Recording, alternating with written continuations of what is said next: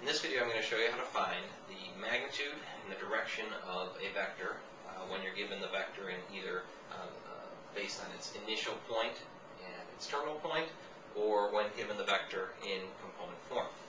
Now, a vector is something that has both a size and a direction, or magnitude and direction.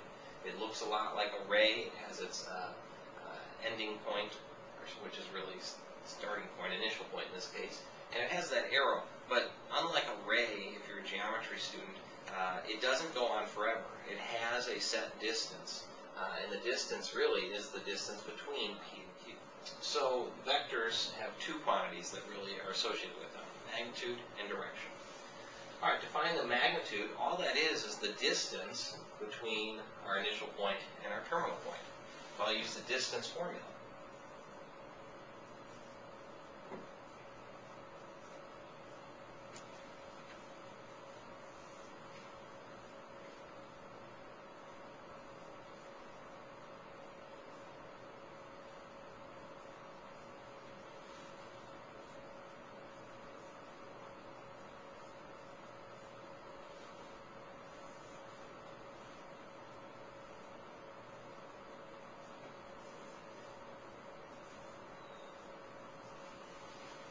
So just, again, this is the distance formula: 7 minus 2, quantity squared, plus 5 minus 3, quantity squared.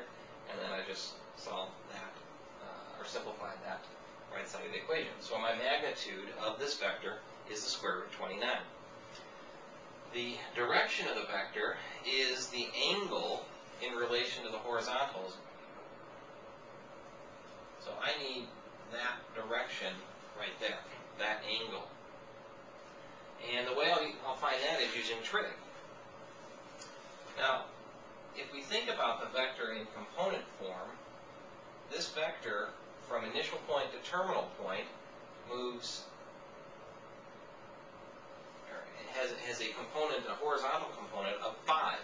From 2 to 7, that is 5 units. So our horizontal component of this vector is 5 units to the right. Our vertical component is 2 units up.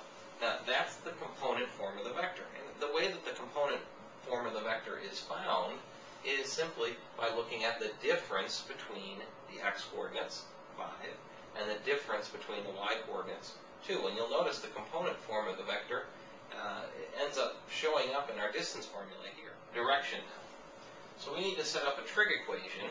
So I'm focusing on this angle right here.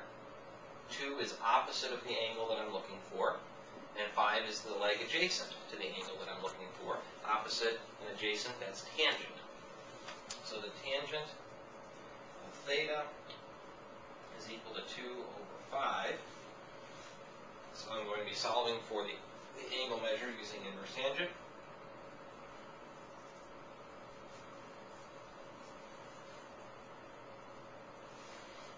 Calculator.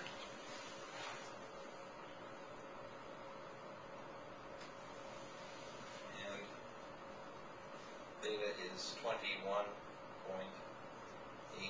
degrees, approximately. If you're unsure about this step, I do have a video posted about finding angle measures using trig. So please view that if this part is a little bit confusing. But we're using inverse trig in order to find that angle. So my direction is 21.8 degrees, but now I have to give that a little bit more description.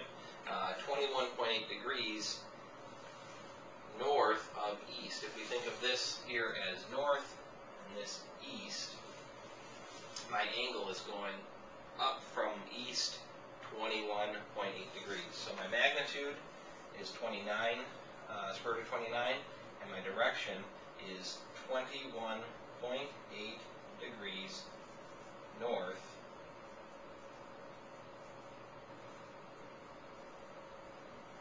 of east. We're going to look specifically at finding magnitude and direction of a vector when what we're given is just the component form. No initial point, no terminal point, no pictures given, so we've got to provide that in the problem for ourselves. So we'll start with drawing a grid.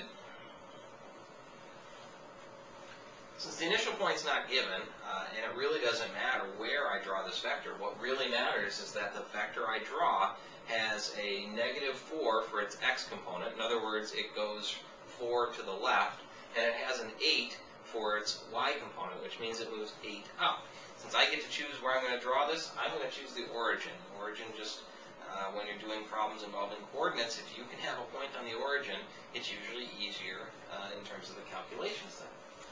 So I'll choose the origin for my initial point, and I'm going to go 4 to the left. The negative indicates left in the x direction. And 8 up.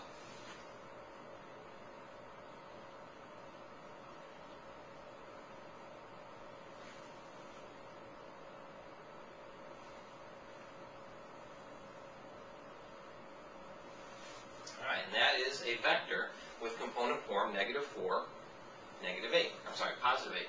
Now I could label the coordinates 0, 0, and -4, 8 for my initial point and my terminal point, and do exactly like I did in the earlier part of this video. Or what I can do is use those component form pieces and draw them in. So the x component, it has a length, a magnitude of 4 left, or in this direction, the negative x direction, and 8 in a positive y direction. I'm not writing the negative there because I've indicated negative by moving to the left already. And now, since the horizontal and vertical, they do form a right angle, I can just use the Pythagorean theorem to find my magnitude. So 4 squared plus 8 squared is equal to the magnitude squared. 16 plus 64 is equal to the magnitude squared. And that would be 80.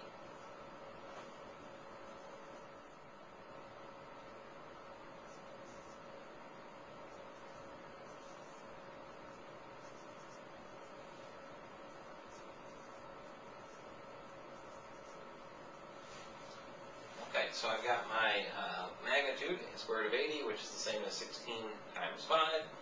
Square root of 16 is 4, so 4 root 5 is equal to m squared.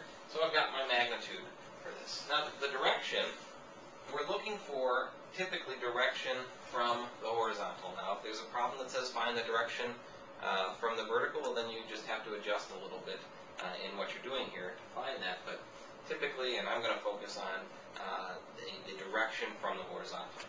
So that's this angle right here. I'm going to look at this angle and see what I know. 8 is opposite the angle that I'm looking for. 4 is adjacent to the angle that I'm looking for. Opposite and adjacent, that's tangent. So the tangent of theta is equal to 8 over 4. Opposite over adjacent. We'll use inverse tangent.